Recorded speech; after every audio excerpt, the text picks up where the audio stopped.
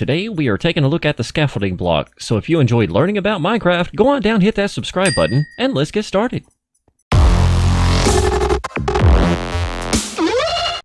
The scaffolding block was added in Minecraft in version 1.14 Village and Pillage, and this was to help us build bigger and better structures. As we can see here, we have a pretty simple little layout. It's 6 bamboo and 1 string. So let's go into the chest, as we always do, and grab our materials and build this.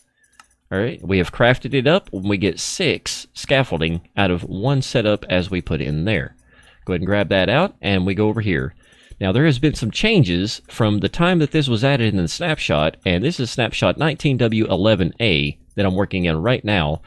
Used to, we'd be able to look straight at the ground and place these down, and they would go all the way straight up into the sky. Not the case anymore, as you can see here. This is the one we're working with. We place them right in the center, and they go straight out. Now we actually have to back up just a little bit, place one here, walk into it, look straight up, and then continue placing them so that they go all the way up.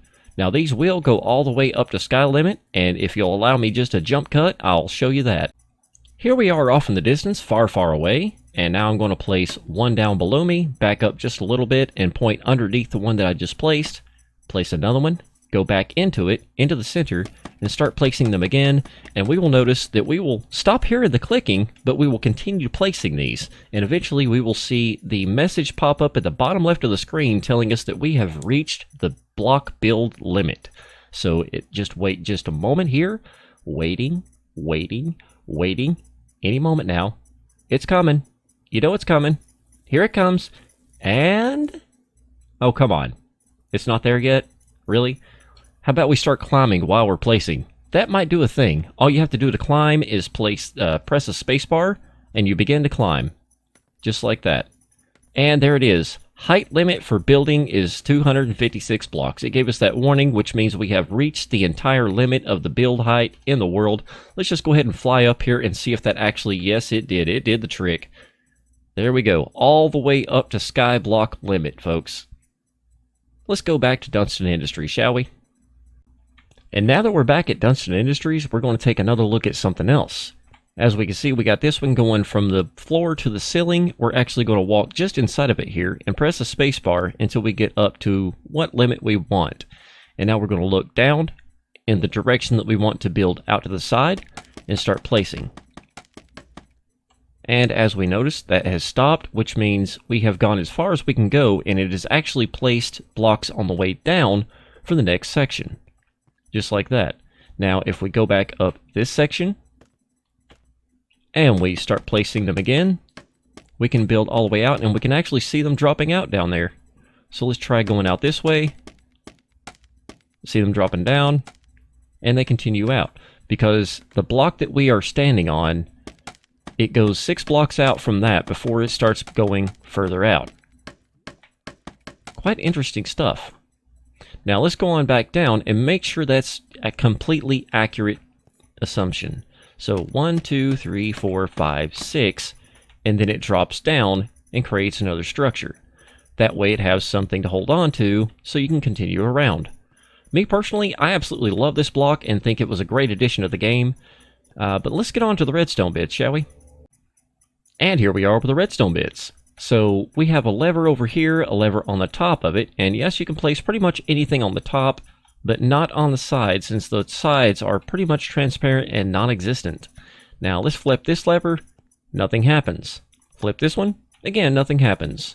Now over here, we have the repeater leading into it, and a comparator coming out of it, just to see if we can get some sort of a signal. No, we cannot. And on top, again, nothing. So they have absolutely no redstone capabilities whatsoever. Unfortunate, but true. And now we're over here to see what pushing it with a piston will do. It'll break it. That's the only thing that's going to happen. It's going to break your scaffolding. Now let's see if we can pull it with a sticky piston. And no. No, it cannot. Cannot pull it. And one thing that I want to note here is I actually did a Minecraft player trap type of thing. There was a tutorial for it in my tutorials playlist if you'd like to check that out. But it's not going to work on Java anymore. I'm not sure about Bedrock because I haven't tried this out in there in a while, but it kind of relied on the piston pulling back one of the scaffolding, which was stacked up like so, and we had carpet out to the side, and it would cause the player to fall once they activated the system. But now that's not going to work. But if you do it this way, it will. As long as you're pushing it, it'll work, but pulling it is not going to work. So my trap is broken and I need to update my tutorial. So now we're on to this little bit here, and we're going to see if we can actually saturate this block with water. Yep, we can saturate that with water 100%, without a doubt. Let's see what happens when we break those. Let's fill this whole thing up and then break it. And as we can see, the water is still there, so it's not affecting that at all. Just like stairs, fence posts, and a bunch of other blocks, this can be saturated. Now let's see what happens when we place it in lava. As we saw there, it can actually delete the lava block, but this will eventually catch on fire. And as we can see, it is now caught on fire, and poof, it's gone. It is completely gone. It does burn in lava, so don't get it near a fire or lava because, yeah, bad things can happen. And now over to the furnace to see if this thing burns, because it is, in fact, made of something that is burnable, but yet it does not burn. Wonder why that is. But I wonder if we can actually smelt something with it. Let's go ahead and grab some cobblestone, just to see if this is going to work. And yes, you can use it as fuel, but you'll need more than one. So let's try 7.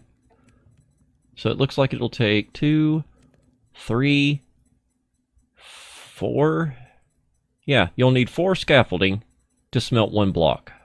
Not really worth it if you ask me. And like always, we are here in the 3x3 room underground, and we're going to step up here, and as we see, we got a block light of 12. We're going to see if this thing blocks out light. Place it in, and we still have a block light of 12, so no. It does not block out any light whatsoever. Completely transparent. If I've missed anything, do go down in the comments and let me know. But that's it. Thank you for watching. If you enjoyed it, make sure to hit that like button, subscribe, and click that notification bell so YouTube lets you know when the next video comes out. But until next time, I am Sweeney Dunston, and I'm out of here. See ya!